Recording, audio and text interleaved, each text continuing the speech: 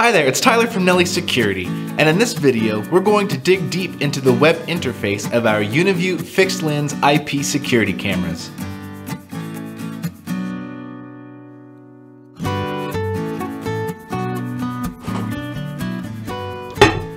First, we're going to log into our camera's interface via the web browser. Now this is just the camera itself plugged into a PoE switch. So if you don't have an NVR, if you're going to be using this camera as a standalone camera, this is exactly what you'll see. So the first thing we'll want to do is open up Easy Tools here. Easy Tools is Uniview's configuration tool, which is going to let us view and modify the IP address of our Uniview products. So as you can see, this actually pulls in data from our H-series cameras as well, but what we're going to be looking for is that Uniview model number, which is this one down here at the very bottom, IPC 3618SR3 DPF28M. Now that is our 4K fixed lens turret camera, and that's the one we're going to be looking at today, but keep in mind this interface is going to be the same across the board no matter which camera you have. So I'm going to take this IP address 192.168.145 and I'm going to plug that into my web browser. And now we're going to log in. The default username is admin and our default password is 123456. And now when we very first log in, it's going to prompt us to change our password. We're going to keep it as 123456 for now, so I'll just turn that off. And we can see here this is our live view, the main view that we see once we log into the camera's interface. From the live view, we have a couple of buttons down here at the bottom. We have our full screen button. We have a digital zoom. We also have our recording button. This will allow us to take a recording. And here we have our screenshot button, which will take a screenshot. These recordings that we take from the live screen will be saved locally on our computer, and here in just a minute we'll jump into the menu system and see where we can set those parameters.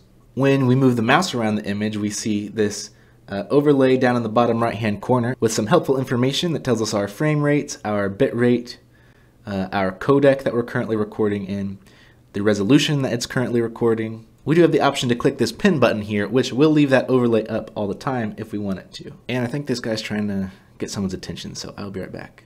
All right, we got that guy taken care of, so let's go ahead and continue. We have our proportional buttons here. We can stretch it to fit the screen. We can scale it to fit the screen so that the proportions are kept, or just keep the original proportions here, which, because it's 4K, it's going to be very large. So we're going to go ahead and keep it at scale. Next to that, we have our mainstream, substream, and third stream buttons if we need to change the resolution. Once we hit that substream, you can see that now we are at 720 by 576.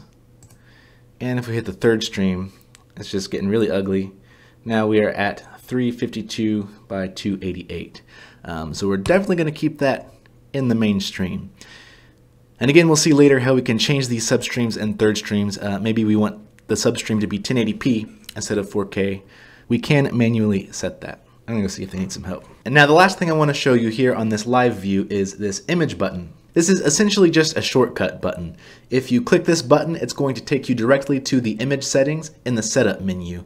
So it's a nice feature to have that there, just really quick access to these image settings here. And that's about it for this live view screen.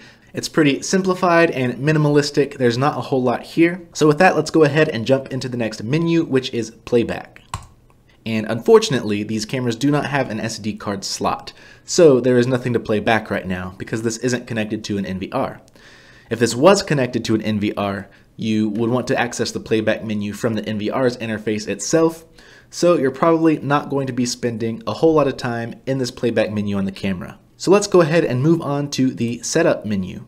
One unique feature about these cameras is that they are very customizable. So if you're kind of a tinkerer, if you like to play around with your camera settings, there is a lot for you to dive into here, but most of it is beyond the scope of this video. So just know that there is a lot for you to explore apart from what you see in the next few minutes. So let's check out this menu system.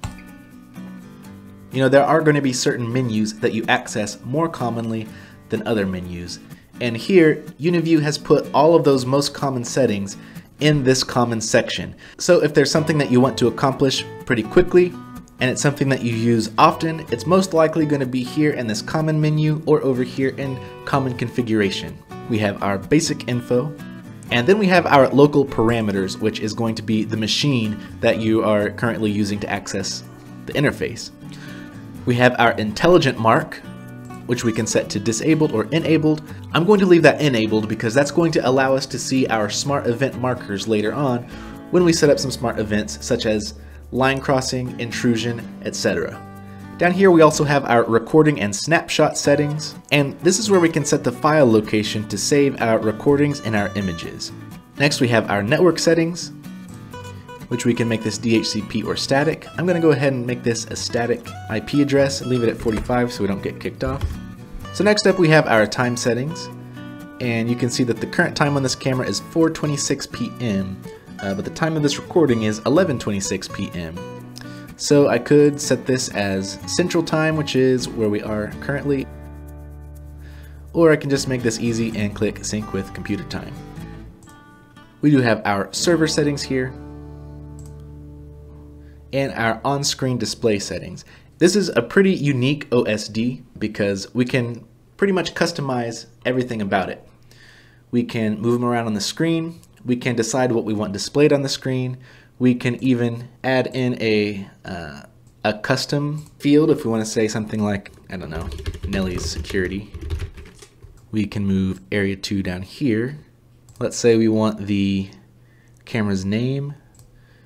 We can say back parking lot. We'll move that down here to this corner. We can also add a scroll. So if we want to say something like,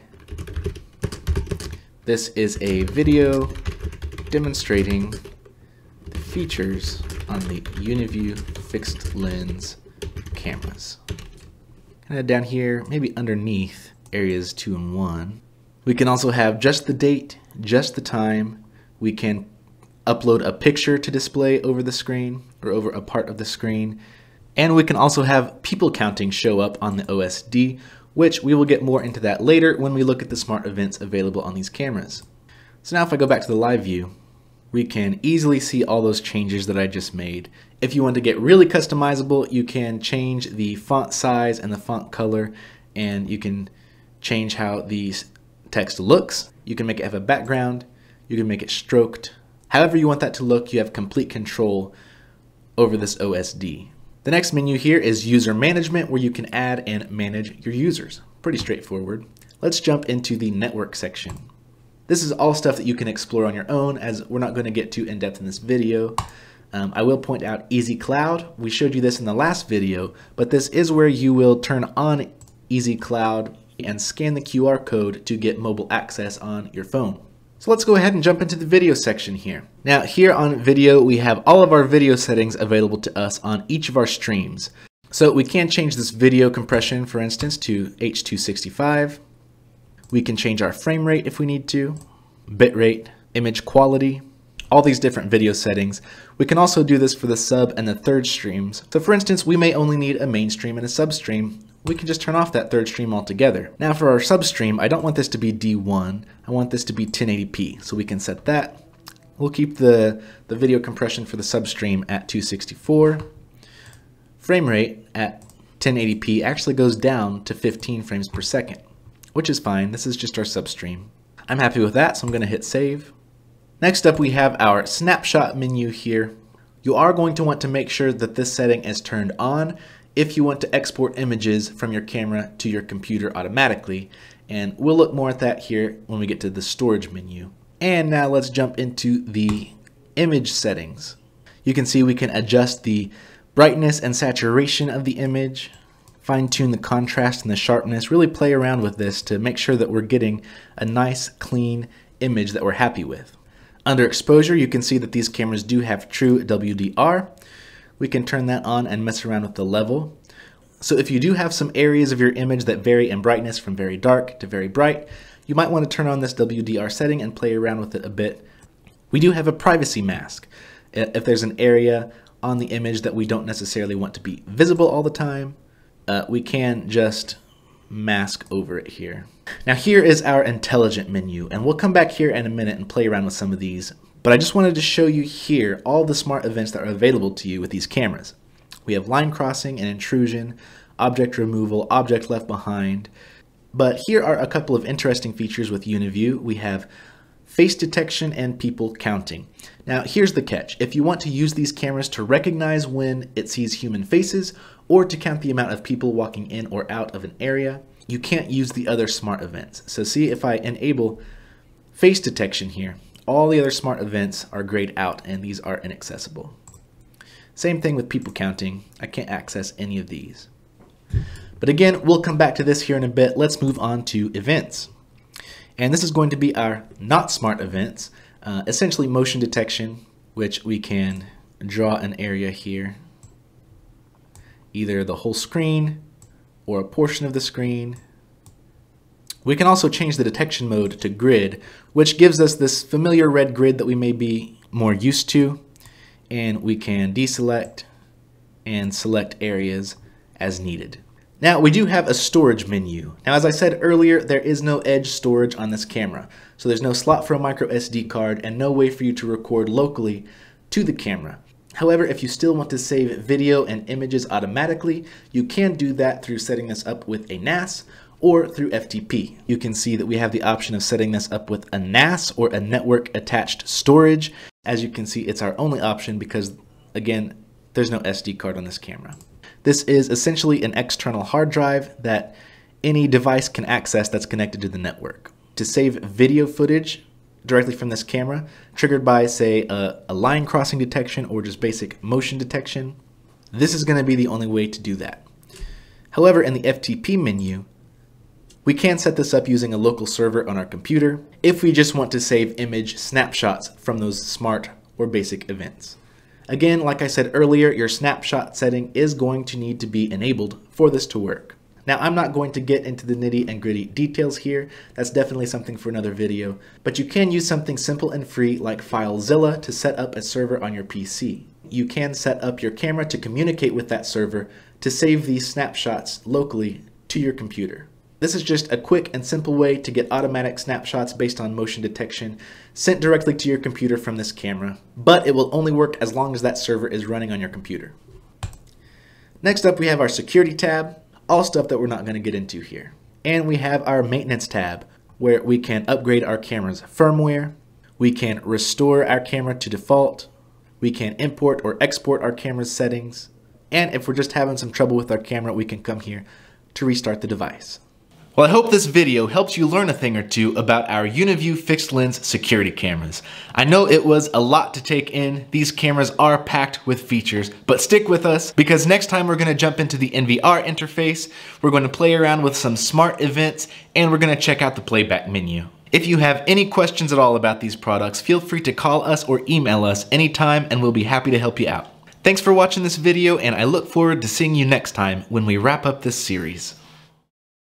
Hey guys, thanks for watching this Uniview fixed lens features overview video. This is the 4th video in our Uniview fixed lens camera series. If you'd like to see the rest of the videos in this series, feel free to click the thumbnail on your screen now. If you want to be notified the next time we upload a video, be sure to subscribe to our YouTube channel and click the bell down below. Thanks again for watching, and we'll see you next time.